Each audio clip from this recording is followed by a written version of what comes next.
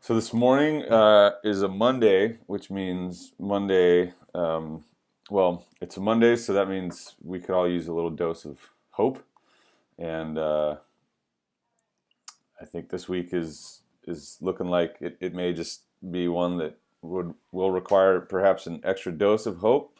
Tomorrow's a big day for our country, for our world, and I think we can all acknowledge that wherever you sit politically, theologically, etc., there's just going to bring there's some challenge ahead of us. No matter what happens tomorrow, no matter what happens in the days following, for me, I think it's an opportunity to be reminded of the hope that we have in Jesus, to be reminded of who God is and who He says that we are. So with that, we have the text this morning that we're sitting with is Isaiah chapter 25, starting in verse 6. And in many ways, the prophet Isaiah was, we see as Christians, we see the prophet Isaiah as prophesying, foretelling the coming of Jesus. That so many of the promises, the sort of promises of what God will do and where God will bring His people, we believe were in many ways fulfilled by Jesus, and were really launched into a kind of catalyzing moment through His incarnation, His death, His resurrection. And so we trust that the promises we see in Isaiah are in some ways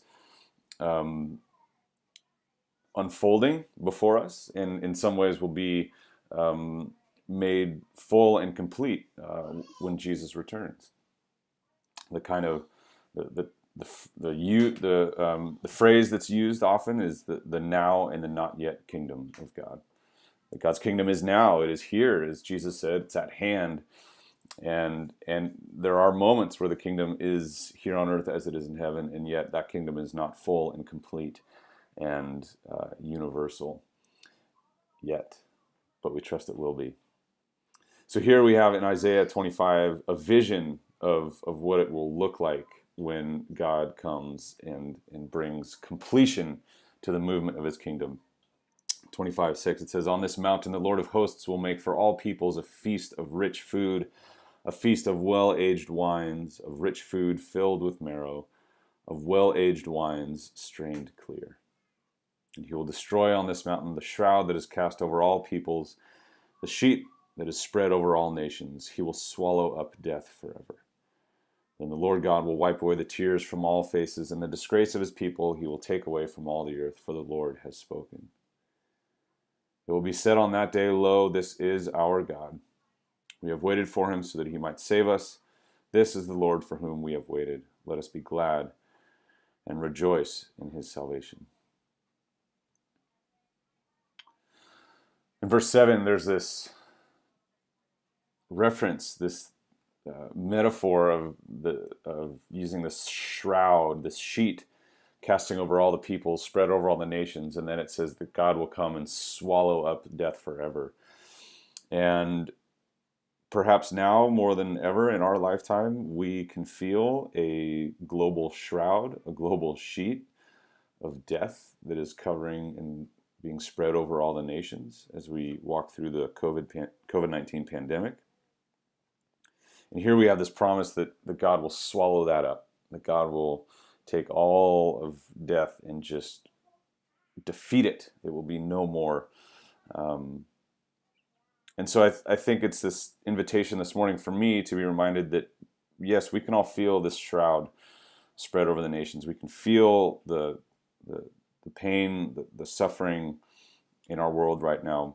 And yet also, as we look at this vision of what the kingdom in its fulfillment, in its completion, in its totality will look like, we can also, in the midst of this shroud, this sheet of death, we can also pay attention for the moments when we see the kingdom being played out in front of us, almost like a movie trailer.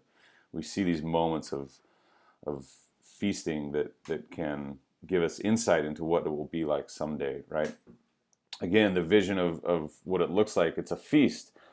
It's a feast on the mountain of the Lord of hosts, of rich food, of well-aged wines, rich food filled with marrow, wines strained clear, tears wiped away from our faces, the disgrace of the people taken away.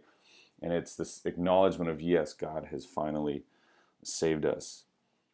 So we can acknowledge the shroud, but I think we also are invited to pay attention to the moments when we when we can see God's light and his kingdom breaking through that shroud, giving us a glimpse, giving us a reminder, giving us a little taste of his promises that will one day come, filled with life and feasting. And so I invite us today to pay attention to those moments. There are challenging moments nonetheless, and that, last night, for example, I remember, we had, as a family, we just went down to the beach and went for a little walk along the rocks, and kids were pulling up sea glass, and it was this beautiful moment of sun shining, and then the fog came in.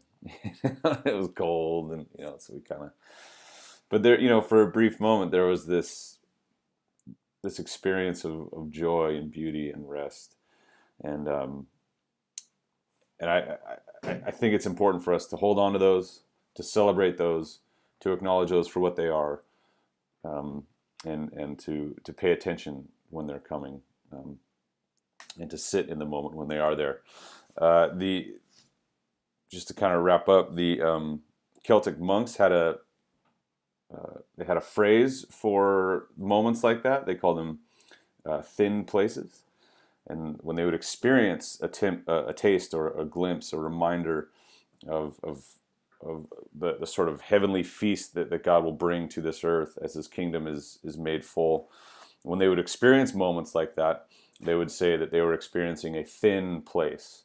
In other words, that the gap between heaven and earth was lessened, and they would feel this sense of, this is a thin place. This is a place where the gap between heaven and earth has become decreased. So there is a shroud covering the world today. Make no mistake.